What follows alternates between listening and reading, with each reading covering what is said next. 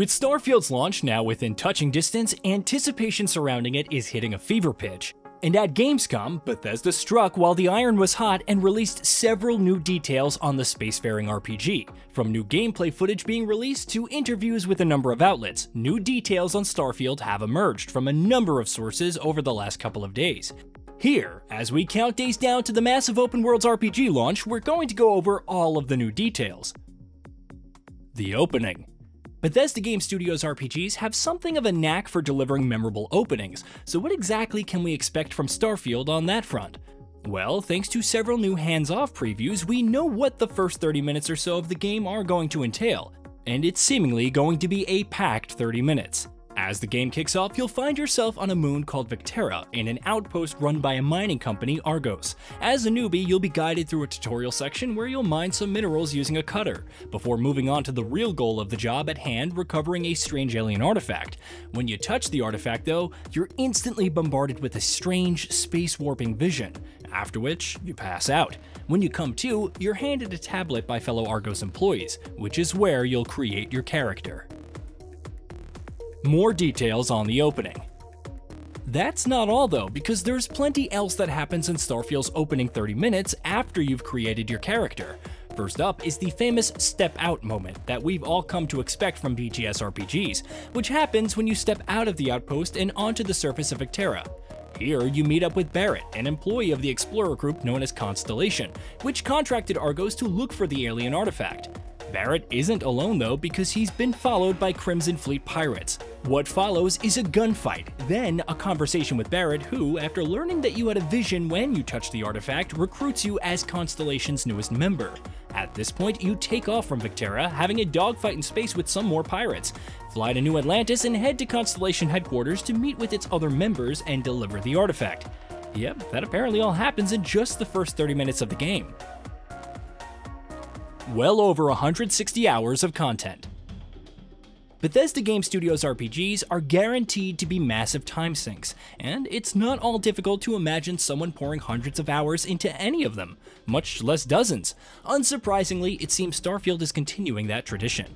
For instance, speaking recently at Gamescom, Bethesda's Pete Hines said that he'd put around 160 hours into his Starfield playthrough, and that he was still nowhere close to having seen everything in the game. Of course, we do know that the game's main story is supposed to be 30 to 40 hours long, but if it's anything like past BGS titles, the main story is probably going to end up being only a fraction of the whole experience. Activities. While it remains to be seen exactly how Starfield would differentiate between its quests and convey their importance to the experience, it seems at least one of those categories will be referred to as activities, which will seemingly be smaller scale quests or, well, activities as compared to something like a faction quest. According to the aforementioned Pete Hines, however, you definitely shouldn't be ignoring them regardless of how unimportant they may seem on the surface. Speaking during Gamescom, he said, "My one piece of advice for folks is do not ignore your activities. It feels like throwaway stuff that the game is giving you, but there's some amazing stuff in there that doesn't even feel like a real quest, but will take you to some amazing places, some amazing stories." More similar to Oblivion than Skyrim.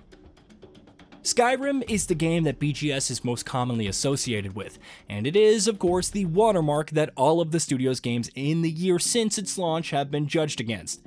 Starfield will end up in many such comparisons as well, but according to Xbox boss Phil Spencer, who spoke about the space RPG in a recent chat with IGN, it is, interestingly enough, actually much closer to Oblivion in terms of the sort of experience it offers rather than to Skyrim.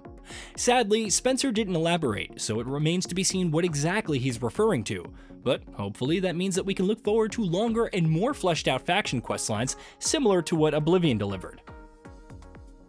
Why the protagonist is voiceless. We've known for a while now that Starfield is once again going to feature a voiceless protagonist, with the game dropping the new dialogue system that was introduced in Fallout 4 and going back to the one that BGS has used in all of its other games.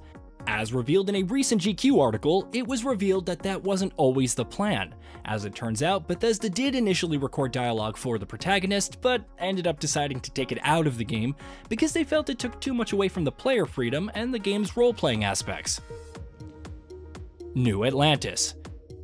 The aforementioned GQ article also provided some interesting new tidbits on the city of New Atlantis, the capital city of the United Colonies.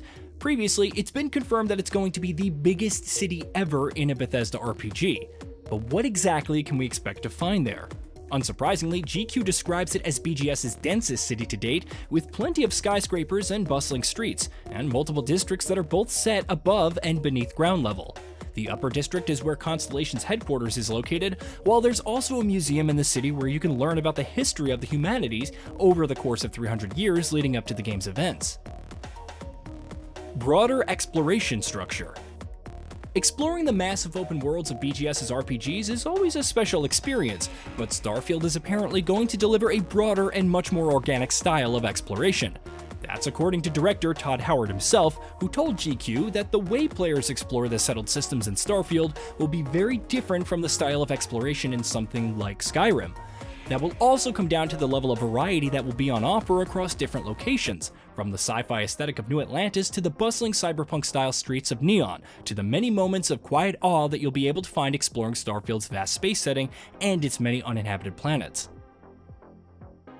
Community support. Mod support has been the lifeblood of Bethesda Game Studio titles for, well, forever pretty much, and the studio intends to keep that going with Starfield.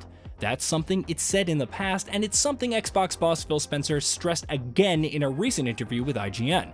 When asked about community support and the modding scene for Starfield, he said, "I don't want to disclose what the team has been thinking about, but obviously when you're BGS and you've seen the legs and the support that Skyrim gets, even today when you look at what the modders have done, it went into thinking about what Starfield should be, and proof will be out in terms of how people receive the game, but our hopes is that it's another game that's around a decade plus longer.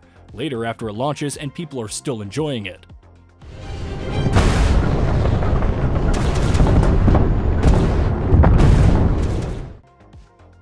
New Game Plus. Something that BGS games have almost never done in the past, and absolutely never at launch, is feature a New Game Plus option. Though that's going to change with Starfield, Todd Howard has confirmed in his interview with GQ that Starfield will indeed feature a New Game Plus option right at launch. What exactly will it entail remains to be seen, but Howard did say it adds a unique and exciting twist on New Game Plus to incentivize continued and repeated playthrough. Hey, did you know that we at Gaming Bolt upload new videos every day? Stick around, drop a like, subscribe, and hit that bell, and let us know what kind of content you'd like to see in the future with a comment below.